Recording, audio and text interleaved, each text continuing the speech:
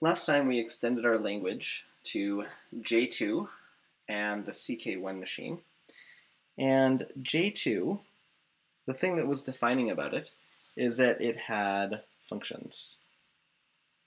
And in particular, the kinds of functions it has are functions like Pascal or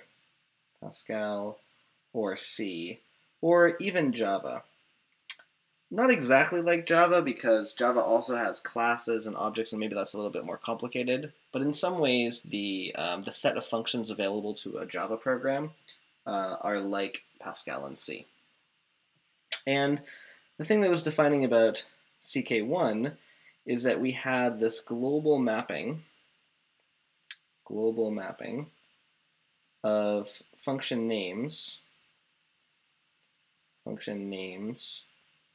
to their definitions. Now, the key rule for the CK1 machine was this rule right here, where we say that once we've reached the final value and we have an application that has some sequence of arguments followed by the function name,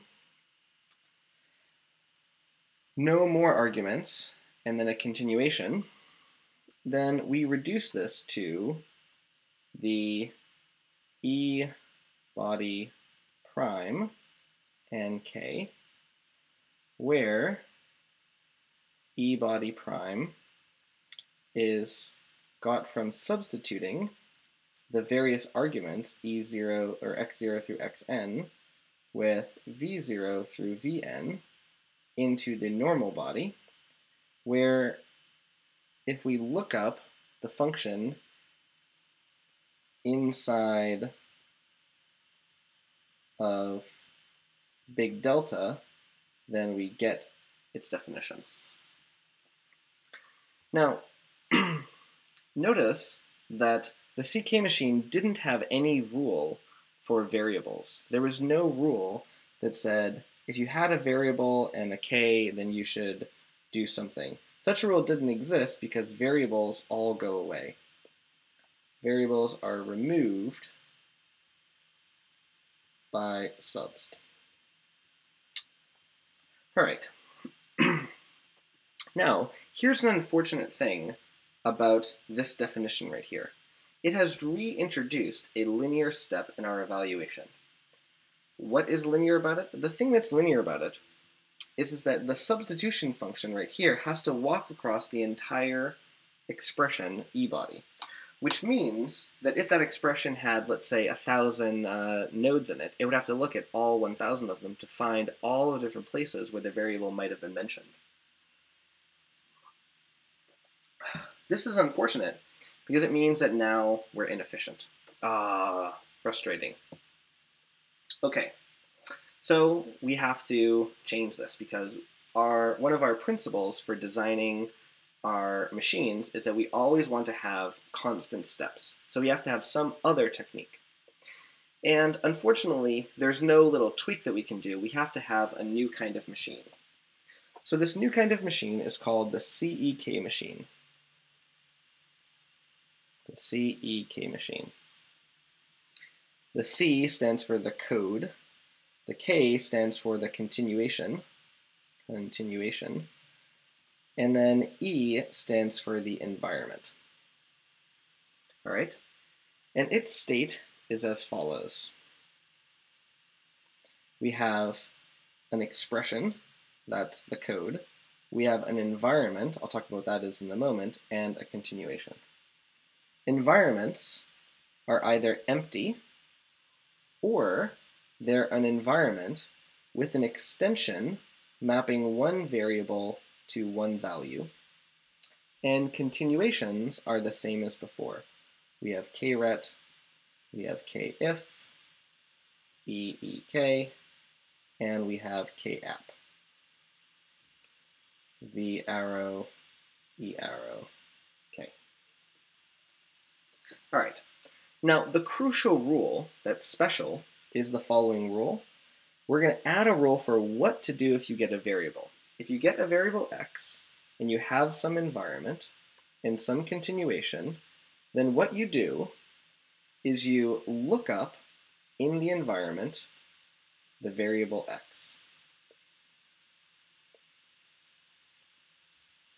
And that's all.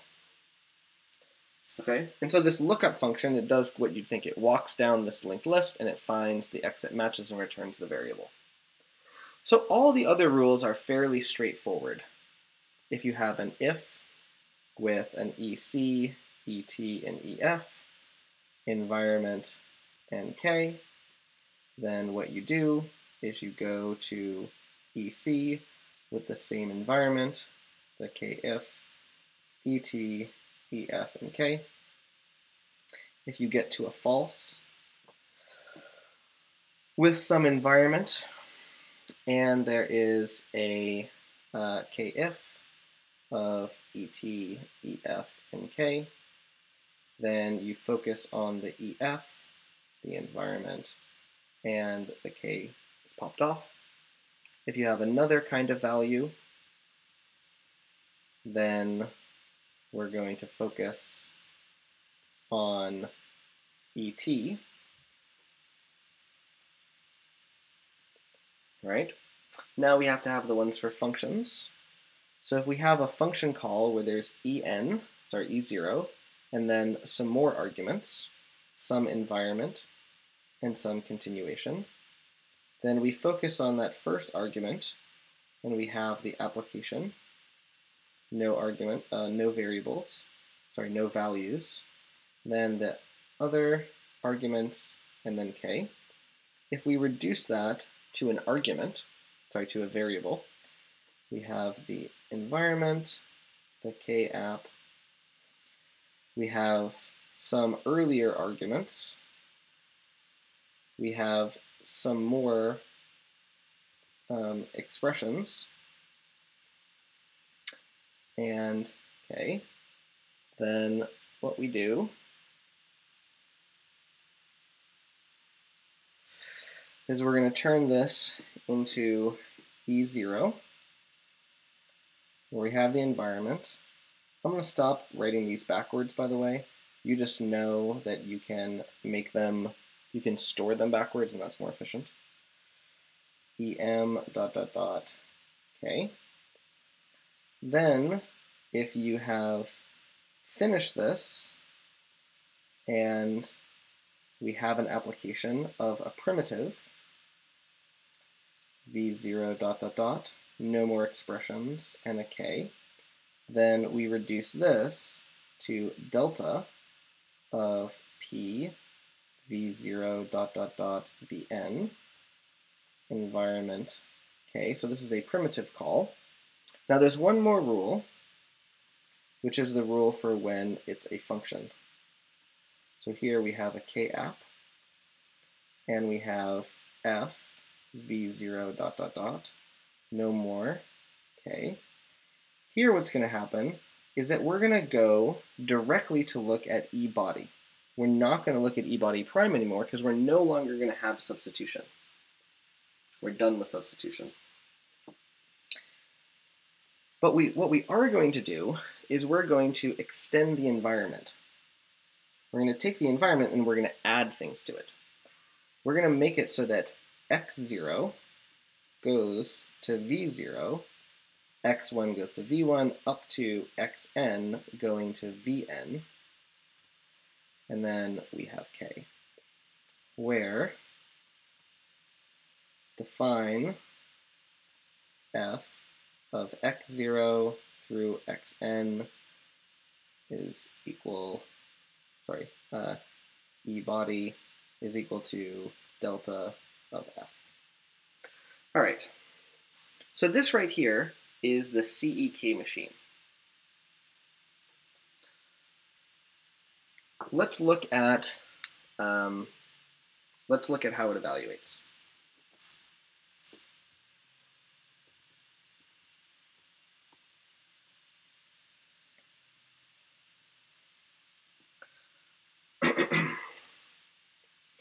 So suppose that we have our example program where we have define double x is x plus x, and we're going to call it on double 1.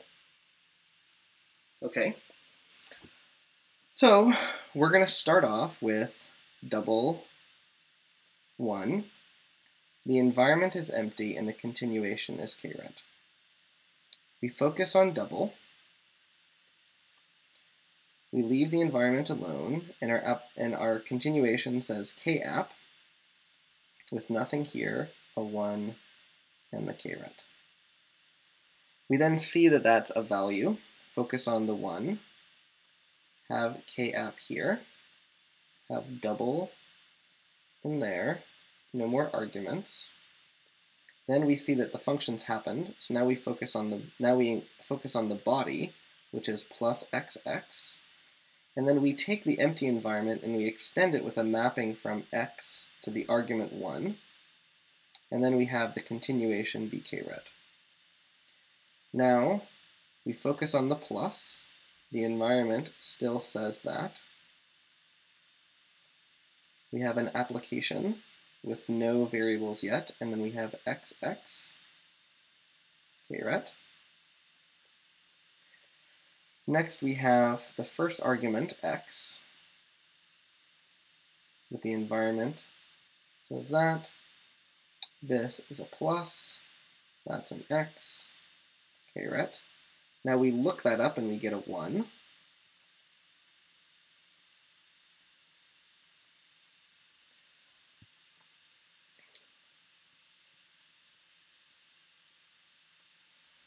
Then we see that 1 is a value and we look at the next x.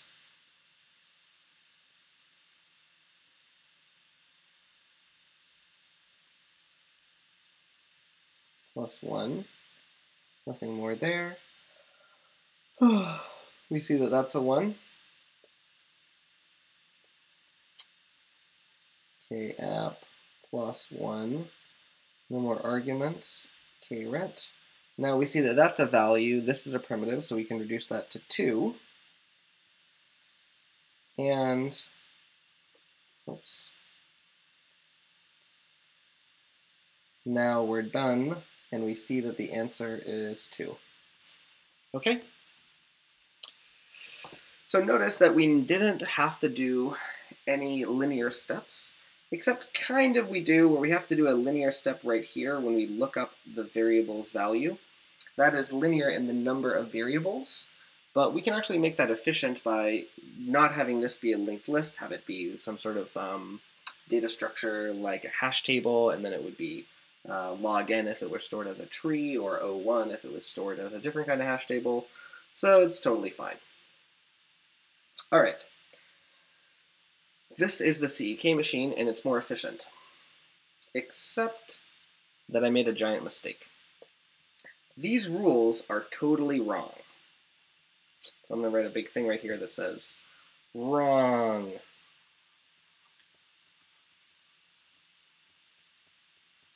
And the reason why these rules are totally wrong is that they have changed the meaning of our programs. Let's look at an example to see why our programs are now suddenly different. And we'll compare running the program with the 2 different versions.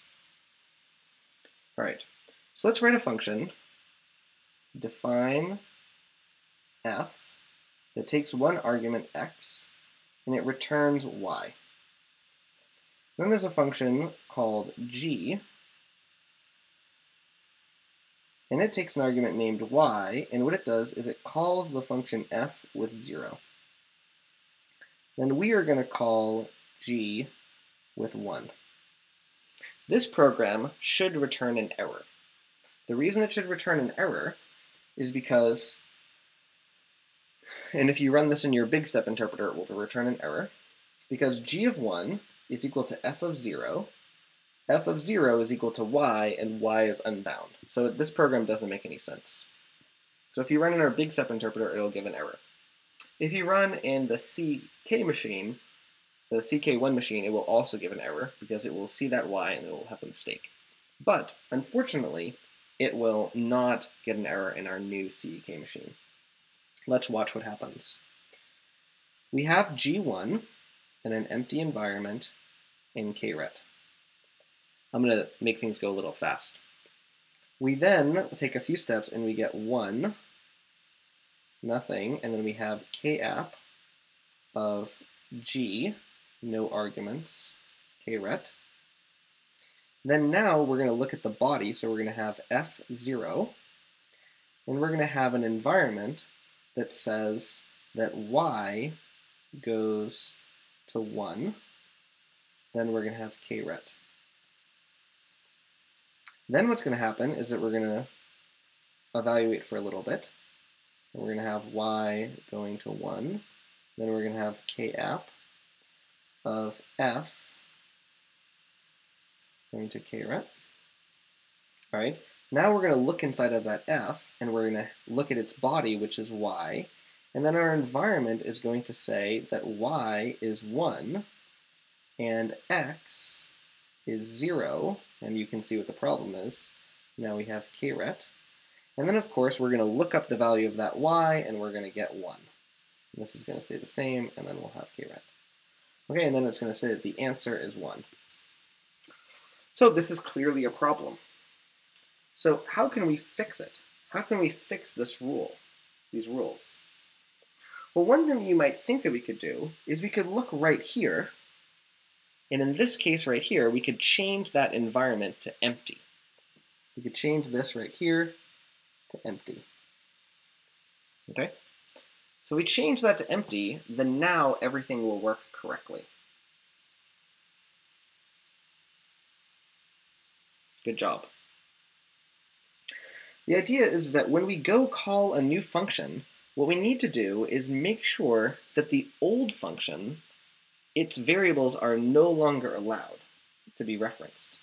So what that means is that when we get to this point, we wouldn't go here, we would go to a new path where we would get the body, which is y, and then we would have empty x going to 0, k-ret.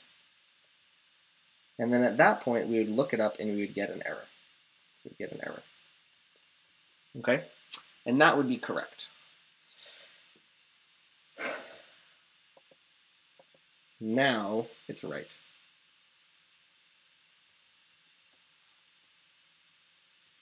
Unless empty. Okay, so what I did is just put a little star right there and says, unless that's empty, then it's wrong. Okay, so by making it so that that spot right there is empty, when I say empty, I mean the empty set. Okay. Now we fix this. Languages that have the erroneous rule have been tried in the past. So there are some languages where the people designed them thinking that this program was an error, then they implemented them and they made this mistake, and then they went back and said, maybe I want that. The most famous example of this is a language that's called Emacs Lisp. So you may know that Emacs is a text editor, but in addition to being a text editor, it is its own programming language implementation, and that implementation is called Emacs Lisp. And it's a language that's similar to normal Lisp, but it has this feature. And we call this feature dynamic scope.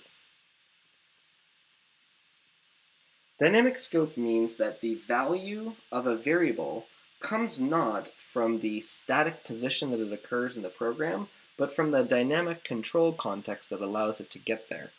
So what that means is that when we look at this program right here, you can't look at this y and figure out what value it has by looking at the program syntax. What you have to do is you have to simulate it running in your head and realize that it could be called from this position, and when it's called from that position, y has a variable. Sorry, y has a value. Okay.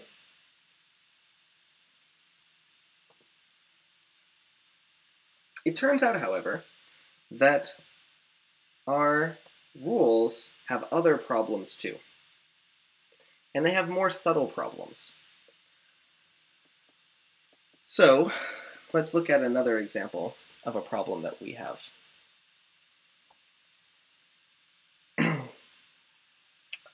So suppose that we have, so here's a program. Define f of x true if f of 0, x, x. Now this program makes no sense, right? It makes no sense because these variables x are unbound.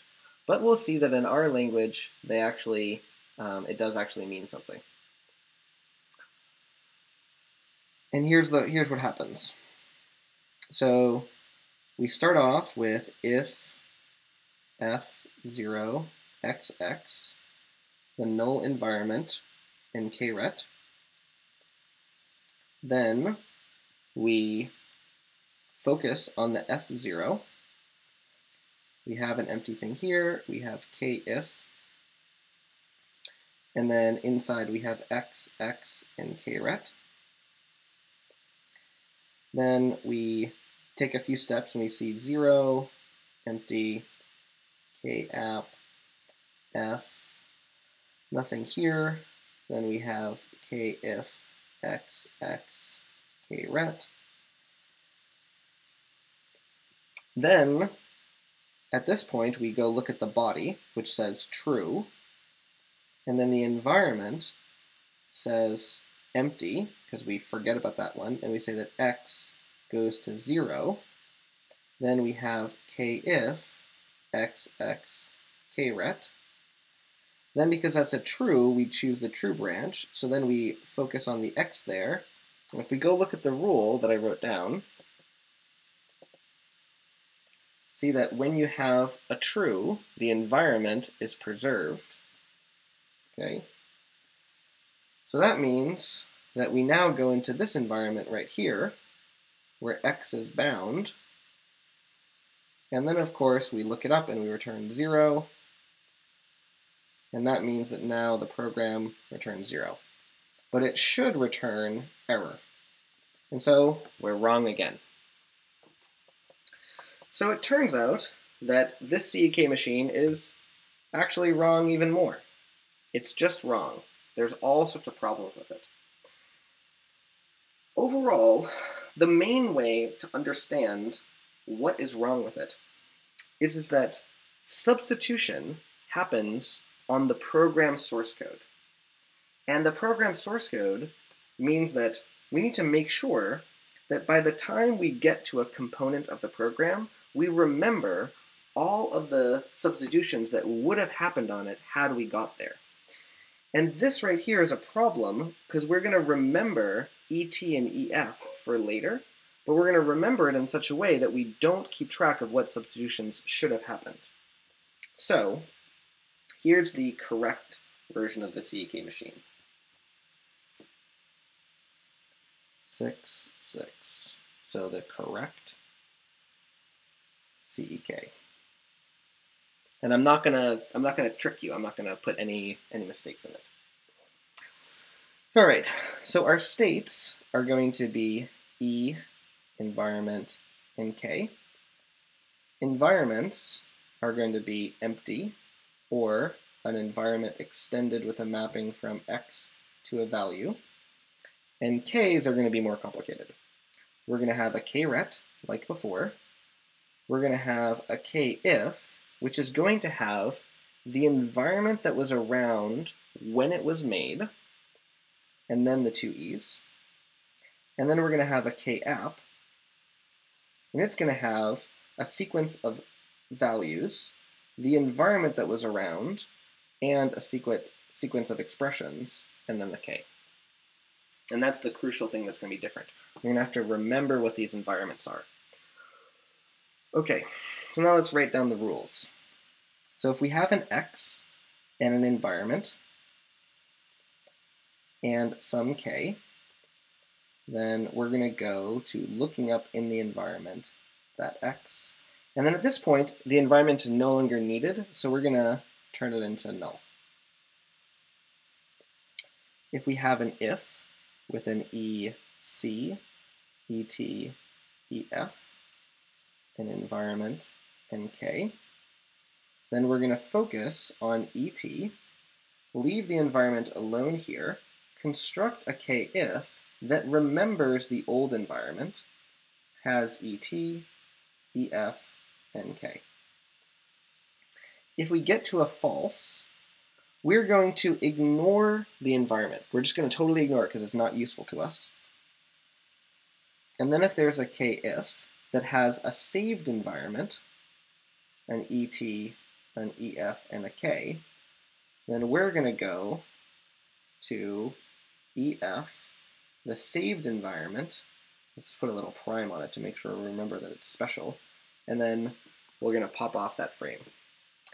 If instead we got a different value, we're still going to ignore that. We have kif, the saved environment, ET, EF, and K. Then we're going to go to ET, the saved environment, and K. All right. If we have an application,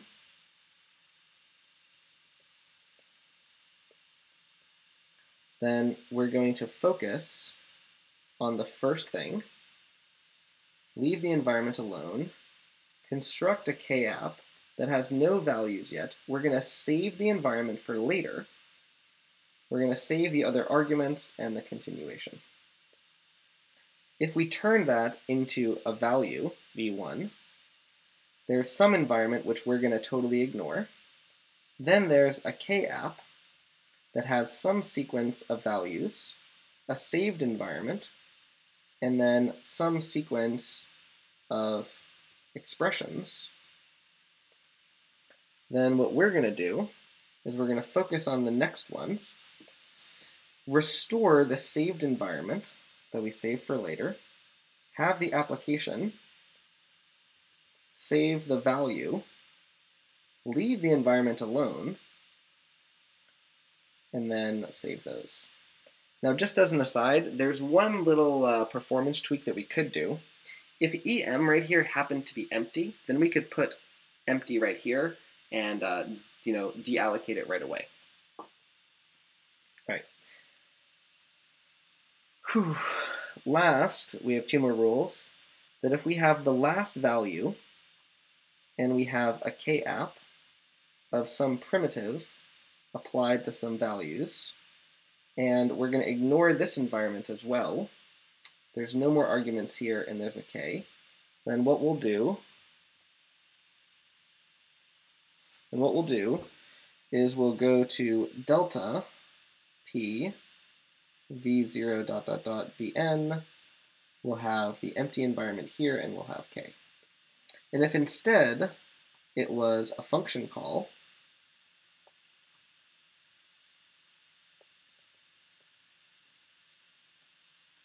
then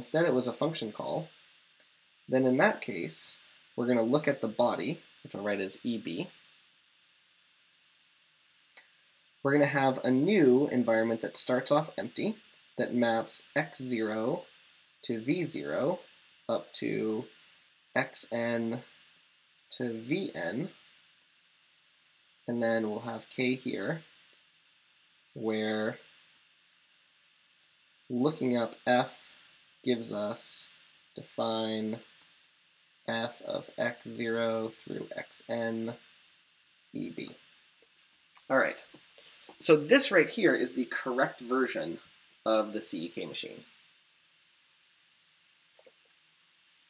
It does not have dynamic scope because we correctly store all the old versions of the environments as we go.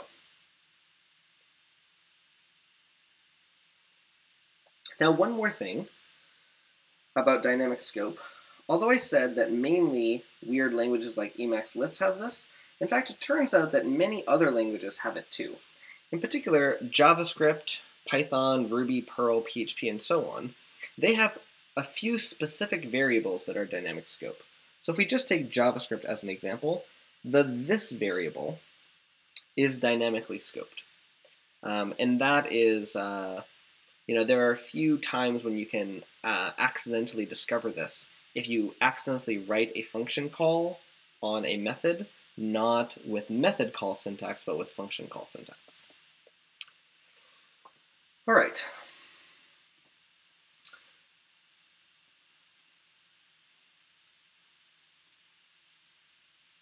Just looking at my notes about what we want to do next. Okay. At this point, in your big step interpreter, we're never going to maintain the big step interpreter anymore because it's kind of a pain to deal with.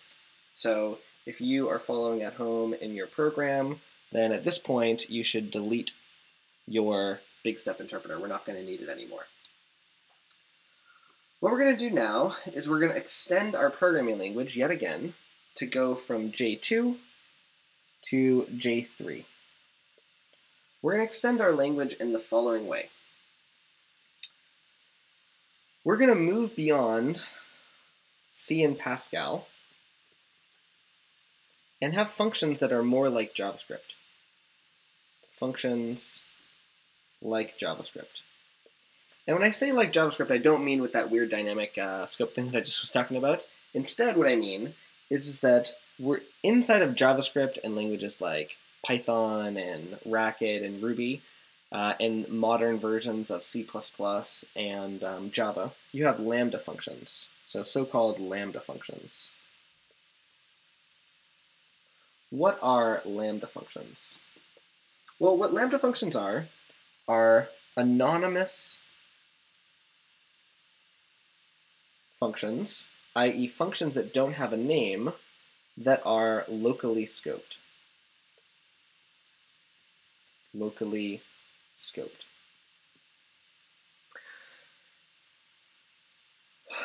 I could give you examples about how they work in these other languages, but I think that it would be more clear to just write down what our syntax for them is and how they work. So actually, let me just write down, like in JavaScript, to write down a lambda, you might write down something like x arrow 1 plus x. And what that means is that there's a function that takes one argument, x, and it will return 1 plus x.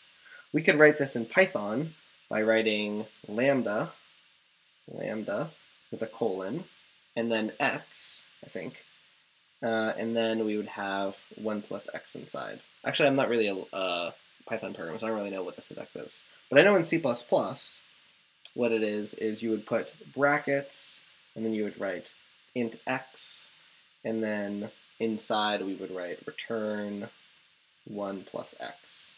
So all these are expressions, and they are an expression that has that is a function. It's a new kind of value that's a function. All right, so that's what we're going to add to our language. So here's the syntax. Here's the definition of our J3 language. We have e's like before, and they have values. They have function calls. They have ifs, and they have variables. Functions now have two different kinds of things. Constants, just like before, right? And constants are numbers and bools and primitives, okay? But no special function names. Function names are not special here. But there's one other new kind of value, and that is the lambda.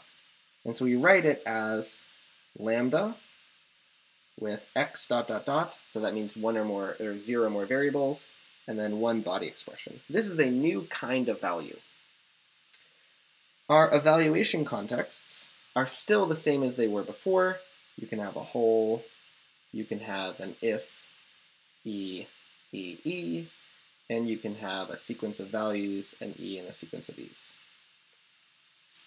Now the rule for the big step, the small step rule for this is that if we have an evaluation context, where inside there's a call to a lambda that has n arguments and some body, and it's been called with n variables, n values, then this is equal to going into this body expression right here, and then finding all the variables and substituting them. So calling subs on each one. Okay? So let's look at an example program in our language. So imagine we had lambda x, and it's going to call lambda y, And then inside of this, it's going to say x plus y. Okay, and we're going to call that with 7, and we're going to call that with 8. Okay.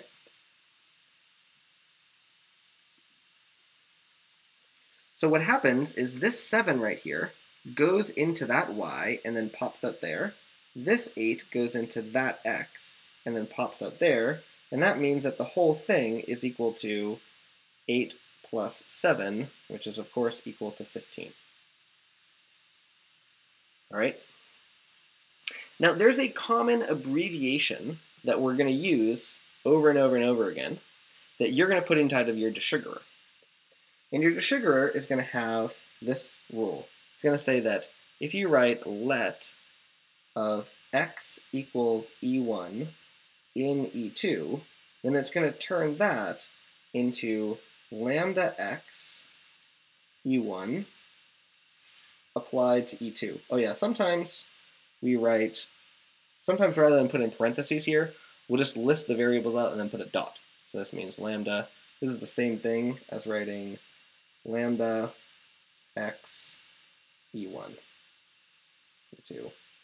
Okay, so they're the same thing. Okay, so these let expressions are really common. Okay, and so this program right here, this example program that I wrote, is the same as if I had wrote let x equals 8 in let y equals 7 in x plus y. Okay, so basically what lets do is they allow us to have functions, what lambdas do is they allow us to have functions without names, and lets are a quick abbreviation for a function call that just establishes a name. Now, one thing that's important to note is that lets like this, a sequence of lets, allow you to use the same name over and over again. So we could do let x equals 8 in let x equals x plus 1 and x plus x. So these x's are this one, and this x is that one. Okay, so this whole thing would be 9 plus 9, or 18. Now sometimes we might want to make it so our let rule looks like this, where we'll say that let of x0 e0 dot dot dot xn en in EB would be equal to a lambda where we have x0 through xn EB, and then this would all be applied to E0 through En. And so this allows us to have simultaneous assignment of names, which can be convenient. There's another desugaring rule that you might like, which is called let star, and let star looks like this. Let star of nothing in EB is just equal to EB. But let star of one thing, x0, E0, with then some more stuff, xm, em, dot dot dot, in EB, it is equal to let x0, E0 in let star xm, em, dot dot dot, in EB. Let star essentially allows you to have a sequence of definitions where each one can refer to the previous one. All right. The next thing that's useful to sort of notice as a consequence of lambdas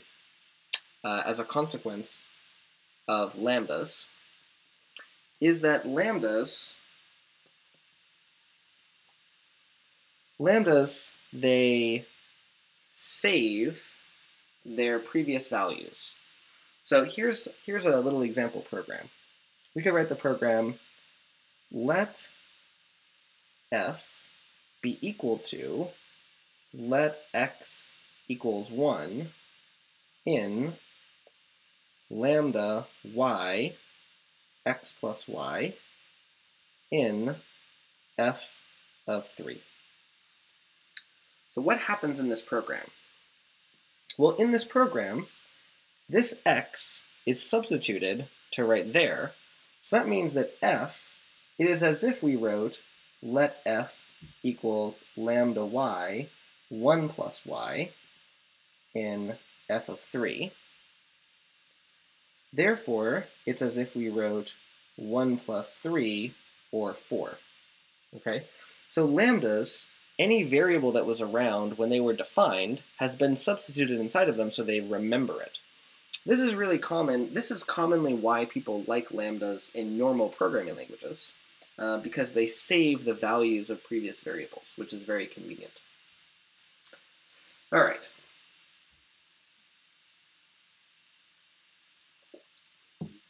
So, how can we adapt our CEK machine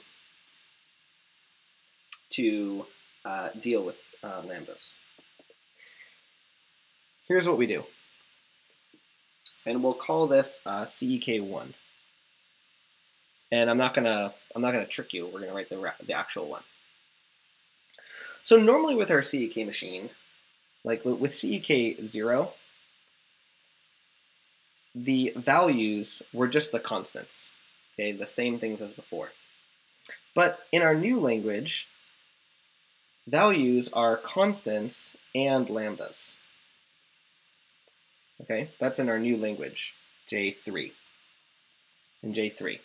So it used to be that in CEK0, the values in the CEK machine agreed with the values in the language. But J3 has these, and CEK1 is going to have a different set of values. Its values are going to be B and a new type. This new type is going to be called a closure. And a closure is going to store inside of it a lambda and the environment that was around at the time that it was defined. That's because the CEK machine saves all substitutions for the future. So that means that we're going to have to look at a function, at some code like this, where let x equals 1, and we're going to have to remember what variables were around at the time. And since we're going to have to remember what variables were around at the time, we're going to have to keep track of the fact that x should have been 1. And so that's what this is going to be for. All right? So we're going to have the following rules. We're going to say that if we ever get to a lambda, and there's some environment, and there's some continuation, then what you're going to return is a closure with that same lambda, and we're going to save the environment for later, and we're going to have null there, nk. Then in the future, if we ever actually call this thing, we're going to have the last argument, we're going to ignore this environment, we're going to have a k-app, where the first thing inside of there is going to be a closure with a lambda that has x0 through xn, and then some body, eb, and then it has some saved environment, which I'll write as environment prime. Then there's going to be the actual arguments, v0 ... Then there's going to be a saved environment, which we don't care about. Then there's going to be no more arguments, and then there's going to be k. And in that case, what we're going to do is we're going to focus on the body, eb. We're going to take the saved environment, environment prime, not empty. Environment prime is the one that has all the substitutions that were around before when we called it. And we're going to include x0 goes to v0 up to xn goes to vn, and then the original k. All right. So let's look at an example program.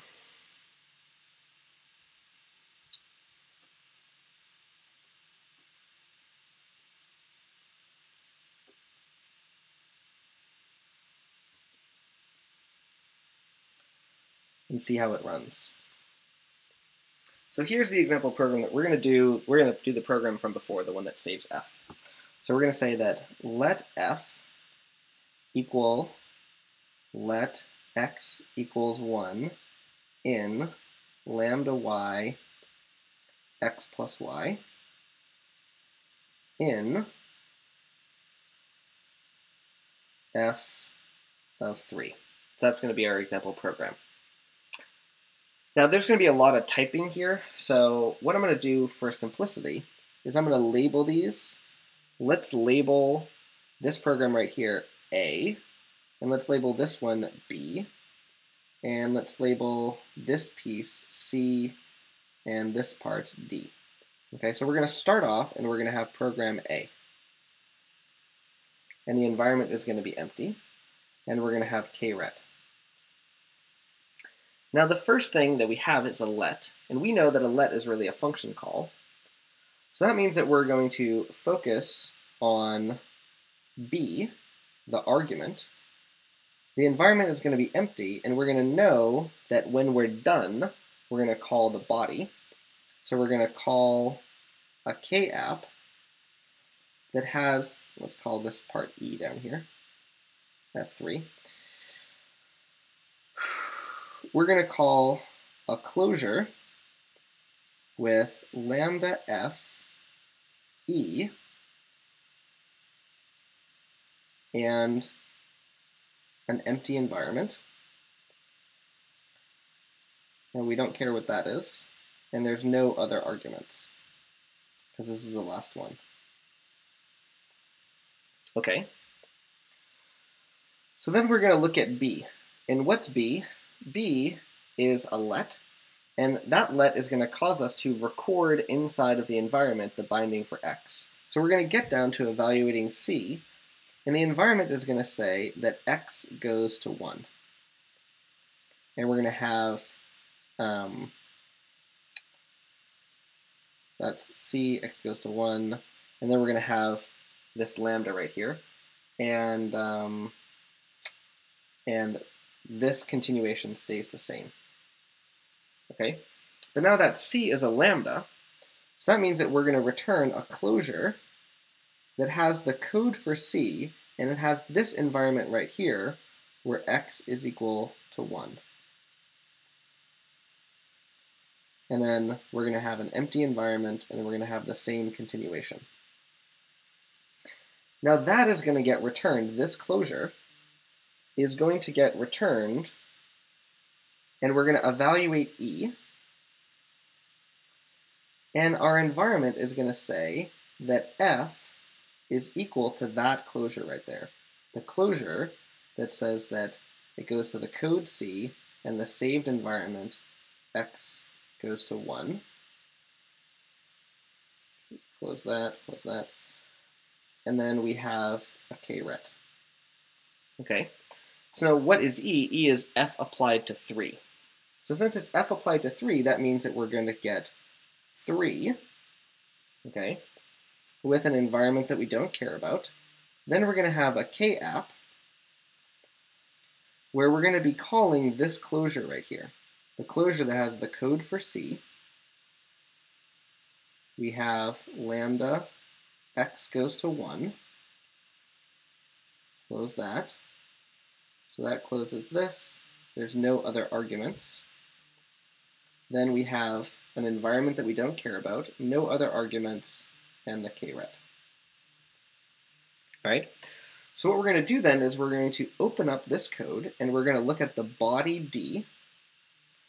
We're going to have the saved environment that has X going to 1. And we're going to have the extension with Y going to 3. And then we're going to have kret. All right. And what is D but X plus Y? So that means that we're going to get down to looking at X and then Y. So we're going to have another 3 with an environment that we don't care about, a kapp of plus 1 and then nothing, an environment we don't care about, nothing, and then kret. And then that's going to reduce down to 4. and that's going to be the final answer 4. Okay. Now, obviously I skipped a bunch of steps, but I hope that you can see the way that what these closures do is they allow us to record these values.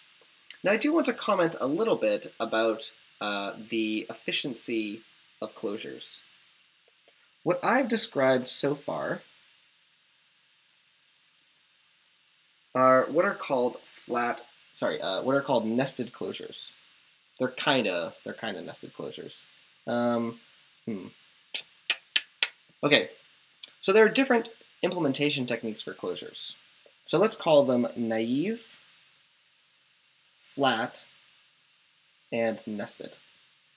So what we just did is we did naive closures. And so a naive closure works like this. A closure has 2 fields. It has the lambda, and it has the environment. And what the environment is the environment is a linked list that has an x, a value, and then another environment. And that points down to the next one, and so on until we get down to empty. So what that means is that looking up a variable requires you to look up in this environment and do a linear number of steps.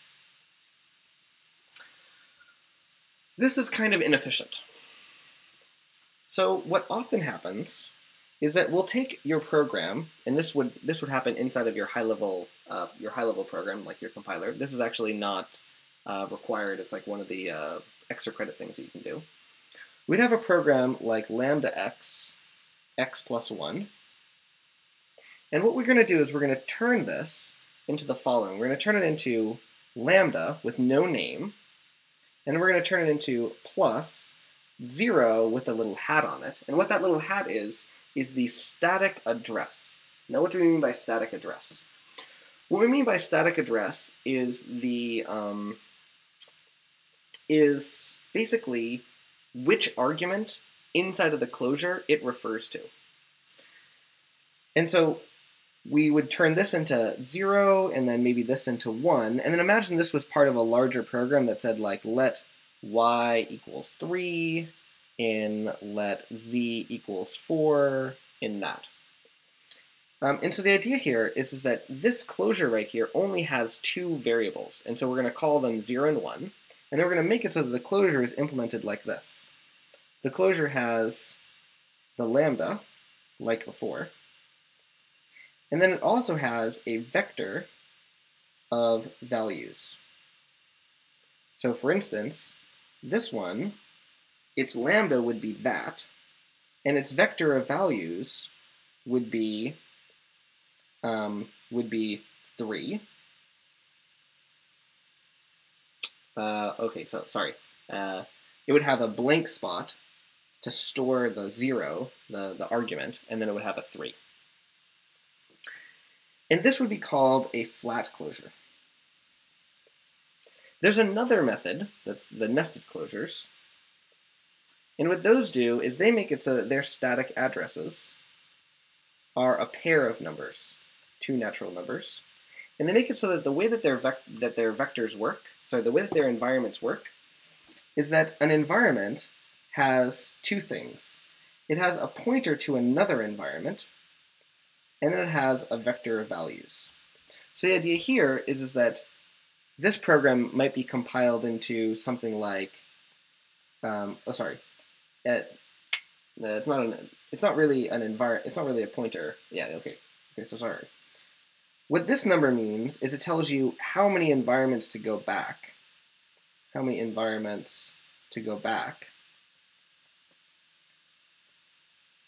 And then this number tells you which in the vector.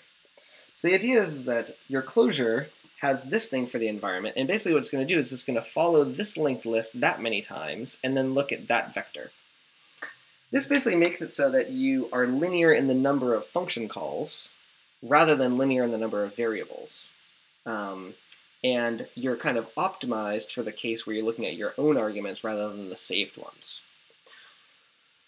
So it's very rare for real languages to use naive closures, like I've demonstrated. It's much more common for them to use flat or nested. Now you may think to yourself, like, when is one good versus the other? Why? I think most people, they look at this and they assume that flat is better.